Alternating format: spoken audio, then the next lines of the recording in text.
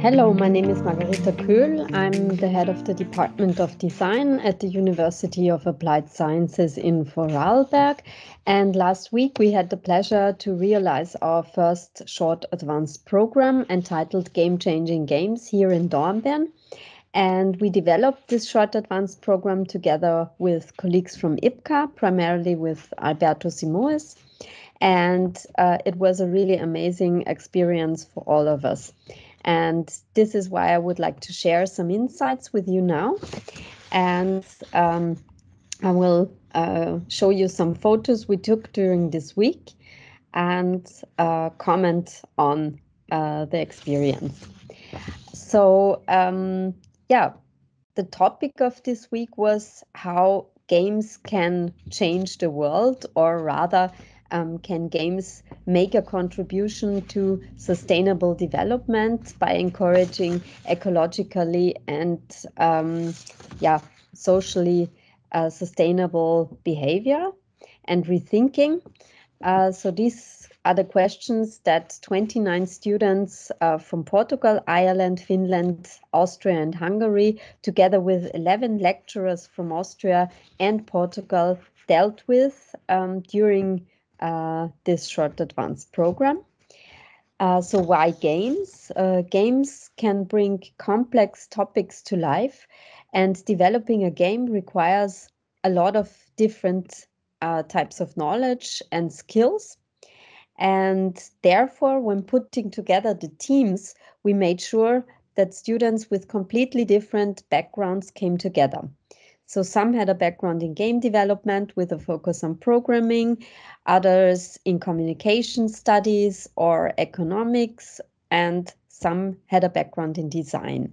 So the students found this interdisciplinary collaboration in an international setting particularly enriching, as they mentioned afterwards.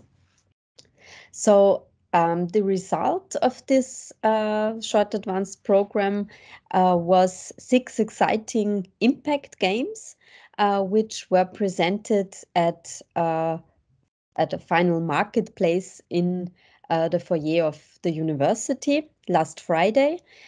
So some developed digital games, others developed board games. And the intensive week in Dornbirn was developed entirely to the implementation of the games. And the games covered a wide range of topics. So, for example, how does it feel to walk in the shoes of an endangered species?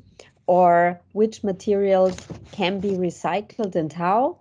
And how can empathy be developed for people suffering from social anxiety, for example? So the concepts for the games had already emerged during a collaborative online week in early October, during which the students received input on game design, storytelling, interaction design, programming, and character design, and explored topics such as circular economy and biodiversity.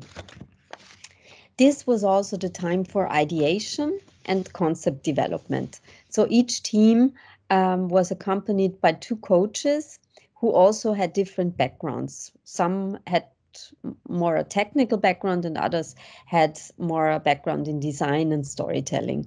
So in between the online week and the presential week in Dornbirn were 2 weeks of remote collaboration where the students also met with their coaches.